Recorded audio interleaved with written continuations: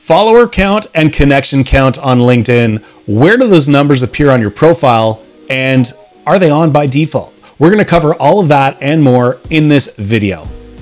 My name is Lowell Brown. I'm from Going Social. I run a digital marketing agency in Toronto, Canada. I help small business owners with their digital marketing needs, including Facebook ads, social media marketing like LinkedIn marketing, and other digital marketing services. Now, today we're talking about LinkedIn, and I've had a couple questions on some recent LinkedIn videos that I've produced here on my YouTube channel. People wanted to know, hey, how do I see my follower count, or how do I add my follower count on my profile? So we're going to cover that today, and I'm going to show you my LinkedIn profile and where you can find those numbers, because they're actually there by default. So let's get into screen sharing mode right now, and we'll cover all of that. Let's go. Here we go. So we're here on my LinkedIn feed page. Now, I know that some people get confused because when they open up LinkedIn, they think that this is actually their profile and what it looks like. And as you can see, when I'm looking around here, I don't actually see my follower account. I don't see my connection count. And that actually appears differently for other people that aren't connected to you. And I'm going to show you a couple examples here. But if you wanted to see those numbers, there's a couple spots on your profile where you can find it. The first thing to do is you can click on your name here on the left side. That's one way to get to your profile. And you can also click under here, view profile. So let's just go out and we're going to look at our profile.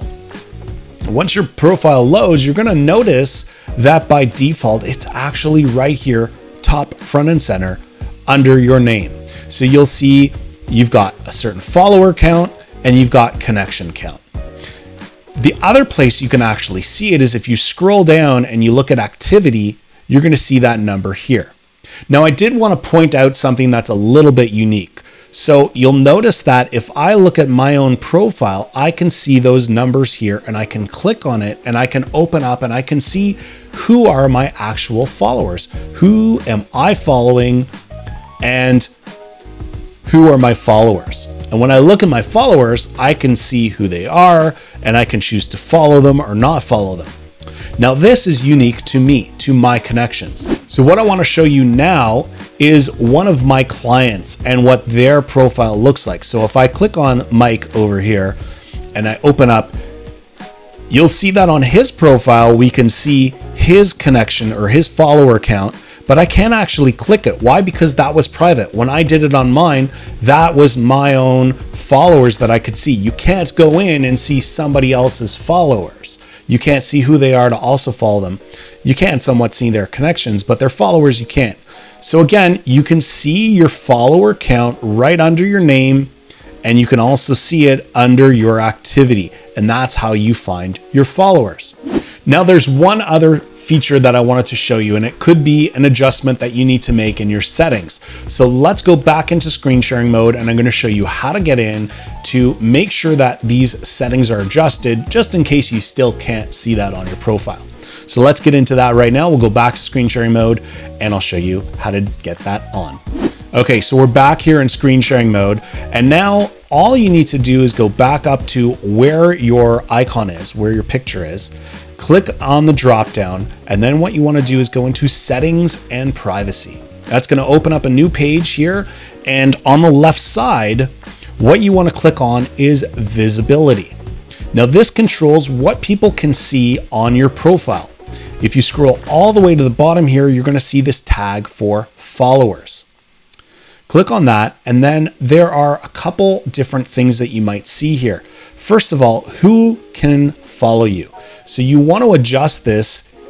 You might have it set to only your connections, meaning that once you've connected with someone, can they also choose to follow you? This used to be how LinkedIn was set up.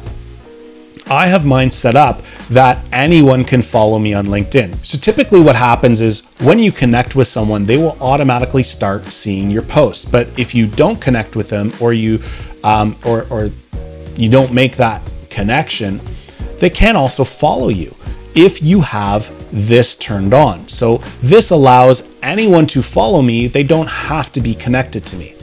The other thing is that you can add that button on your profile.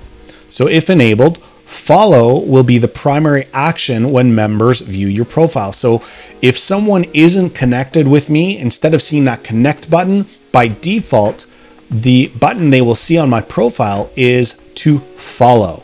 Okay, so those are a couple settings that I just wanted to make sure that you see on your profile that you've set in case you can't see things on your LinkedIn profile. So that's it for today's quick LinkedIn marketing tip. Be sure to like and subscribe below so you get notified the next time I release another video here on YouTube.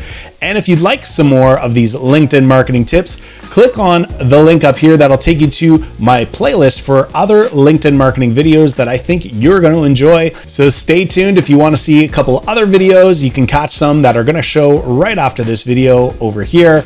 And I'll see you in the next video. That's it for now. Bye.